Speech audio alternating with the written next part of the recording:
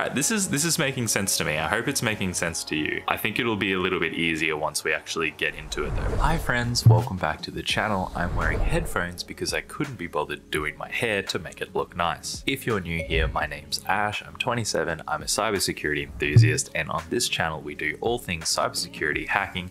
We learn together and bettering ourselves on our career to cybersecurity. On today's video, we're going over day 16 of the tryhackme Advent of Cyber 2022 event. And if you need any of the timestamps, playlists, or links, please see the description below. Otherwise, let's get into the video. Okay, so I'm on tryhackme. I'm gonna select Start Machine to get this one booted up. We can see day 16 secure coding SQL. I'm a little bit nervous. I'm not good with SQL. I'm not like a mad programmer or coder. So it looks like Inside a PhD is doing all three of these coding challenges. So awesome. And go check out the walkthrough linked there. So before we get into anything, the questions for this task, there are just simply 4 flags that we're looking for. So as we go through, we'll be looking for those flags and then jumping down and pasting them in when we find them. Okay, great. So deploying the virtual machine, make sure you've done that. Mine's already good to go. So let's get into the first section, SQL Refresher. So SQL stands for Structured Query Language, and it's a traditional language used to ask databases for information. So SQL sort of looks at the database, gets what we need, and it's written in straightforward English for us to understand. So why am I feel so scared of it? I always thought SQL is really difficult. So we're going to look at a database engine for the app that we'll be looking at called MySQL. And this is a relational database that we learned from yesterday, meaning it stores its data in tables. And I like this, thinking about it like a spreadsheet. We have columns and rows, and we have an example here, a column of name and then a row of like a teddy bear. So in this example, each row corresponds to a different toy, and each column is then a field of data. So, ID, the creator, name, description, etc. So as mentioned before, when an app needs to retrieve information from the database, it will need to build an SQL query. Queries are simple instructions that ask for specific data in a structured way that the database can understand. To query information, we use the select. So we can see an example here, select all from toys. That's a wildcard, indicating which rows of the table we want to retrieve. If we wanted to get all the columns from our toys table in our database, we could use this following statement. So as mentioned, this is our wildcard selecting everything. If we need to ask for a specific columns, you could replace the asterisk with a comma separated list of columns. So name, quantity, from toys. This makes sense. Why was I so worried about learning SQL? This is easy. And we see a screenshot of what that would pull out for us. So all table rows are returned in both cases before, but you can filter those if needed using a where clause. So we still use the same select name quantity from toys, but this time where quantity is a less than or equal to, where it says here at least the quantity of 20. You could do this for the following statement. Sorry, that's greater than. So where the quantity is greater than or equal to 20. So in real world apps, you are likely to find much more complex queries in some cases, but what we've covered so far should be enough for the rest of the room. That's all we need. This is pretty easy. So next section, sending SQL queries from PHP. Now that we understand how to select, let's learn how a PHP application builds and sends a query to MySQL. Although we are focusing on PHP and MySQL, the same idea generally applies to other programming languages. So first up, we always need to establish a connection from our code. So in PHP, we use a MySQLi extension, which provides a MySQLi underscore connect parentheses. This function receives the IP or name of the database server as a first parameter. So server variable followed by the username, user variable, password variable, and finally the name of the schema, which is just an identifier of the database to which we are connecting. As a result, the function returns the connection handler, which can be used to send further SQL queries. Think of the connection handler as a variable that holds the connection information to the database so that queries can be sent to it.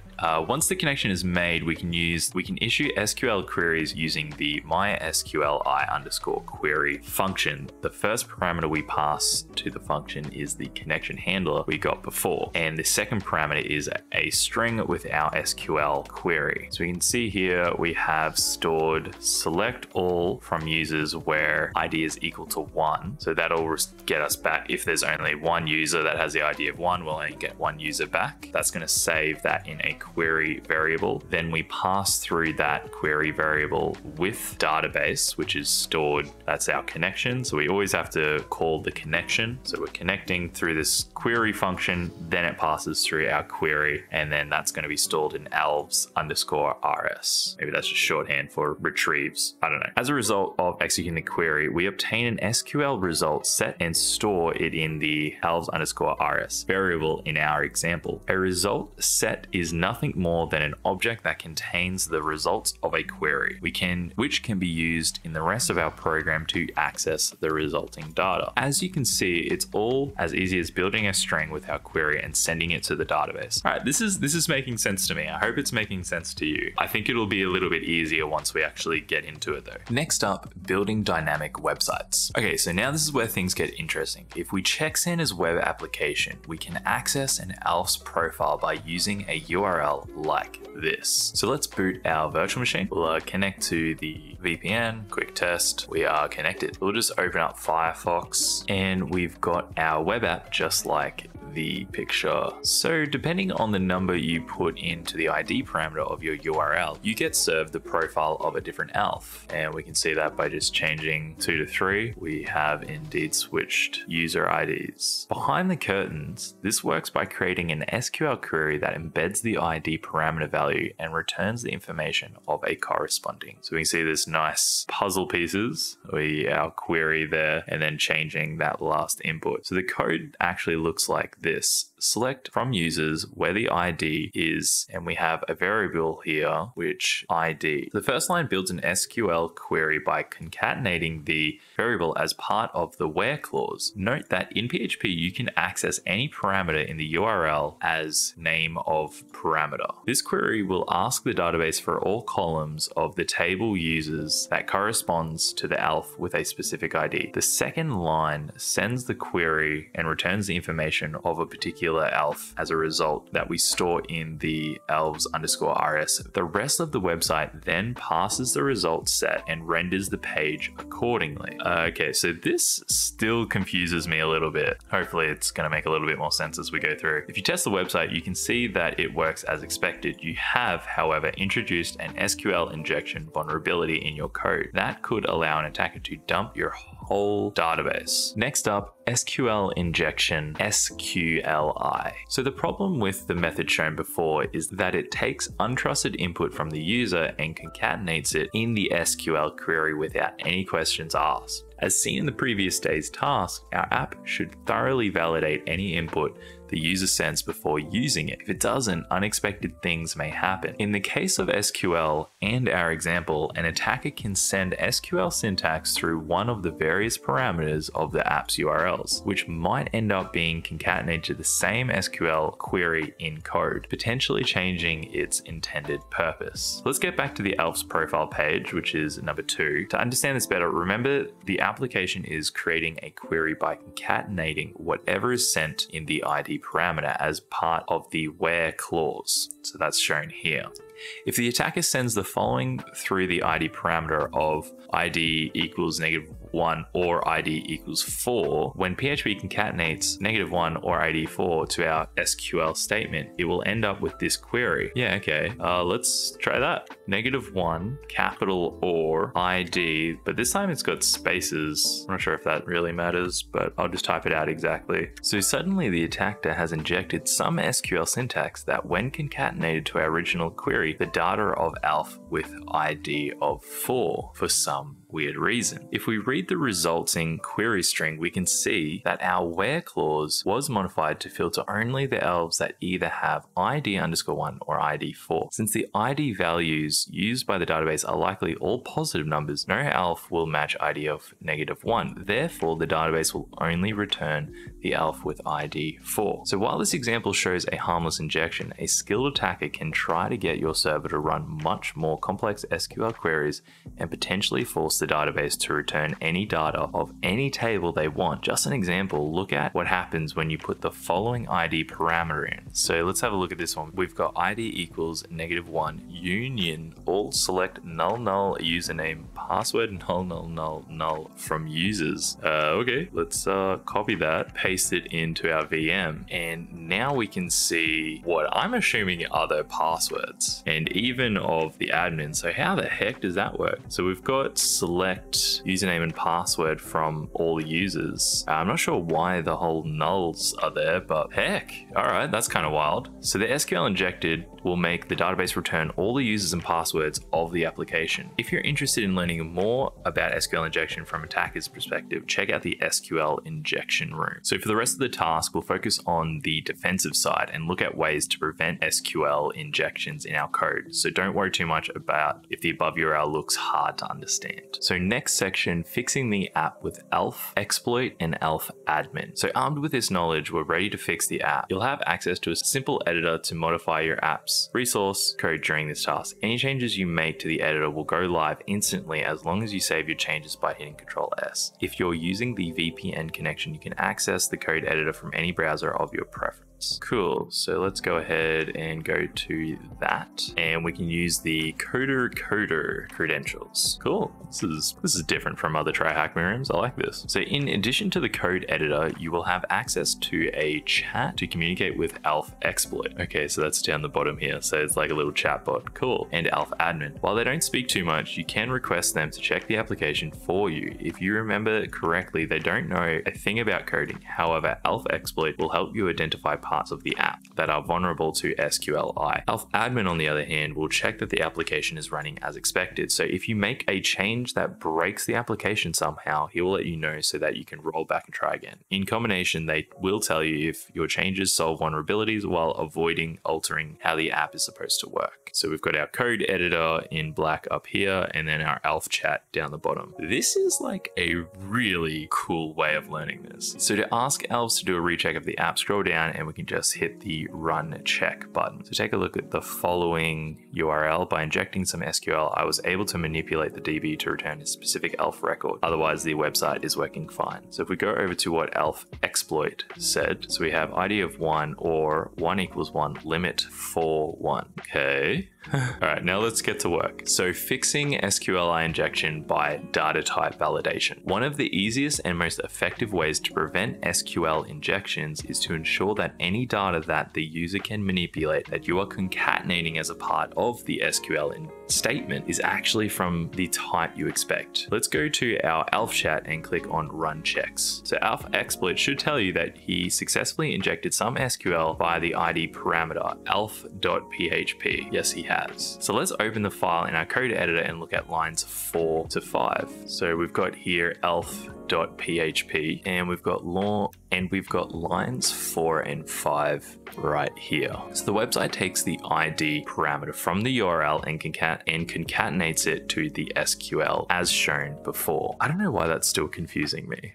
The ID parameter from the URL. So it takes it from meaning here. So it takes it from here and then passes it through. Yeah, no, I guess that makes sense. We can reasonably assume that the website expects an integer ID to be sent. To avoid injections, we can convert whatever the user input, the ID parameter, to an integer. So for this purpose, we will be using the interval function. This function will take a string and try to convert it to an integer. If no valid integer is found on the string, it will return 0, which is also an integer. To clarify this, let's look at some values. So if we pass 1, 2, 3 through the interval function, it'll be equal to the integer 1, 2, 3. Tryhackme isn't, so it'll send to 0. If there's a non-numerical value, that'll be removed and only number or integer will persist. So putting this to use, we can modify line 4 of ELF to look like. So we can see here, we just wrap interval around what's already there. INTVAL wrap our brackets around it like so.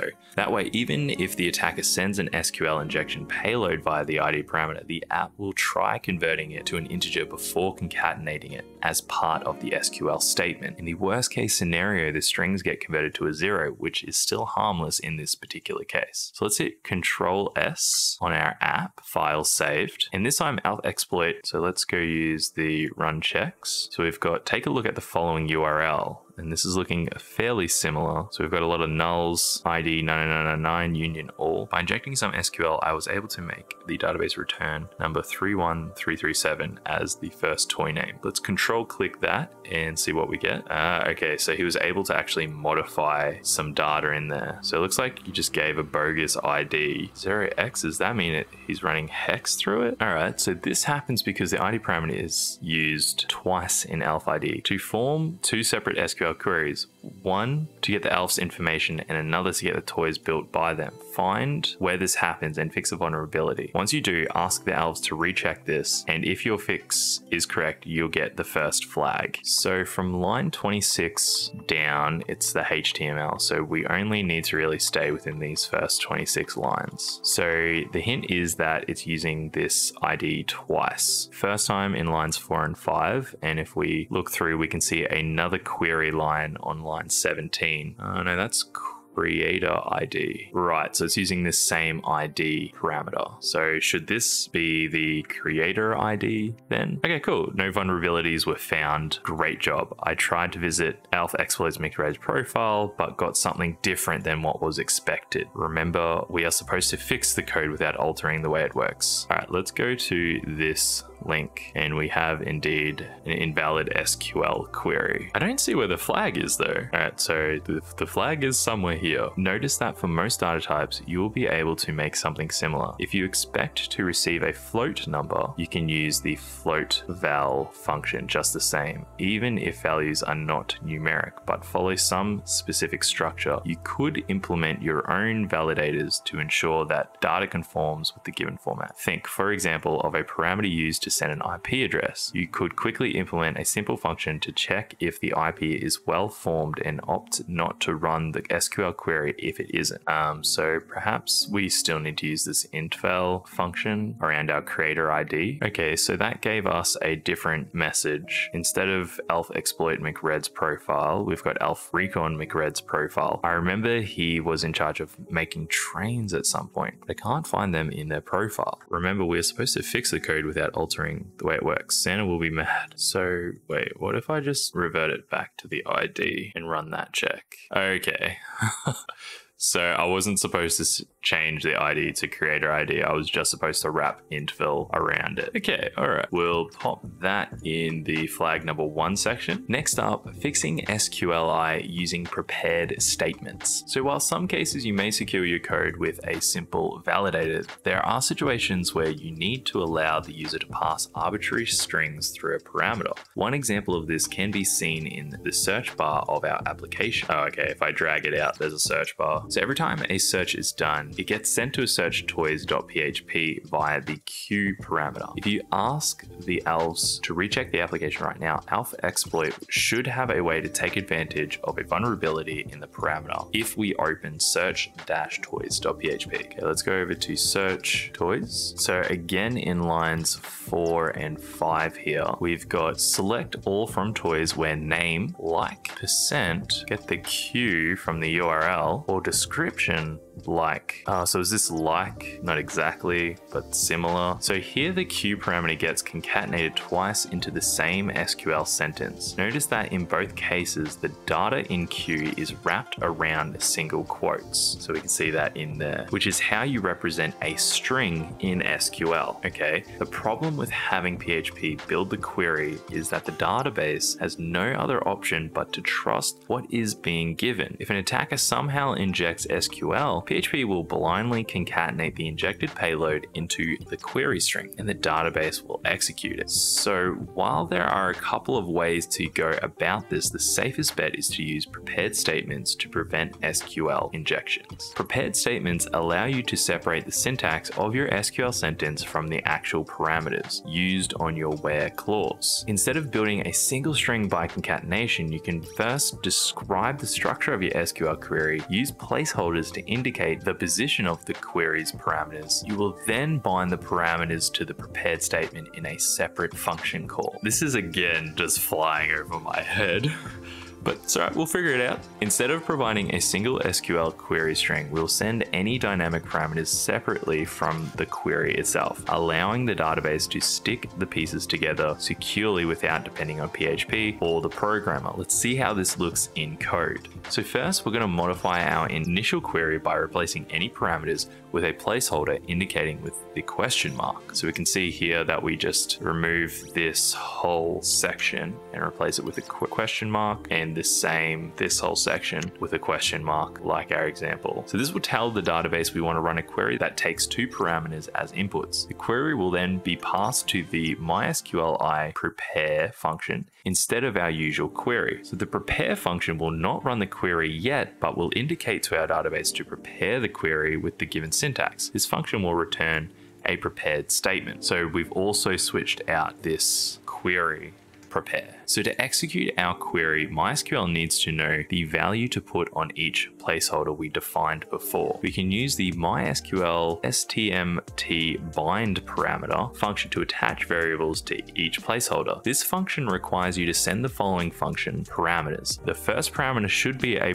reference to a prepared statement to which to bind the variables. The second parameter is a string composed of one letter per placeholder to where letters indicate each variable's data type. Since we want to pass two strings, we SS in the second parameter, where each S represents a string typed variable. You can also use the letters I for integers, D for floats, and we have a link to the full documentation for PHP. After that, you will need to pass the variables themselves. You must add as many variables as placeholders to find the question mark in our case. So notice that in our example, both parameters have the same content, but in other cases, it may not be so. The resulting code would be as follows. So I'm going to paste that. I'm going to then pop that just below our lines 4 and 5. So once we have created a statement and bound the required parameters, we'll execute the parameter. We will execute the prepared statement using the stm execute function, which receives a statement of stmt as its only parameter. So again, going to copy that and paste that underneath. Finally, when a statement has been executed, we can retrieve the corresponding results set using the stmt get result, passing the statement as the only parameter. We'll assign the result set to our toys_rs variable as the original code. So again, we'll paste that in here. So our final code should look like this. Okay, so that should be above here.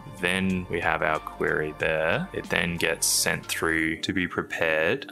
This should actually be saved as stmt, which then gets passed through the bind parameter. Then it's told to execute, and then this toys_rs will take that execute and the result. So hit Control S. If you're asked to recheck the app, they should now tell you the vulnerability has been fixed and give you the second flag. So let's go run checks, and we have got, that's checking elf PHP again. No, here we go, checking toy PHP. Why is it not checking search toys? It's elf. Oh, does it just check whatever's open? Okay, so we didn't get the second flag. Instead, we got I can inject SQL to force a DB to return Evan null as one of the receivers of an animal farm. Even if Evan didn't get enough good boy score to get that present, you can access here to see what I mean. So we have a regular link. So we should have a score for a user, but then they're a low score. Uh-oh. So what did I do wrong? So I think it's just actually erroring, because this is only looking at toy PHP. So if we just save and close and open this again and run check, we have elf, we have, okay, there we go. Search toys now works. A little bit tricky. I was worried because I'm like, what am I doing wrong? I've literally copied and pasted the code. So we have two more flags to get, and I'm going to do my best to find them myself before I cheat and go watch a walkthrough. So I'm going to say that our next one is going to be on this toy. Can I see anything else? So let's start here. So we have a user or a person called Evan. They have a low score and you need at least an 8. So if we look at the toy.php, we have this same query as before, and they're just putting in any ID. So it's using this same ID1 or 1 = 1 limit 4. So if we can wrap this int_val function around the ID and we save that, looks like we still get the same issue. So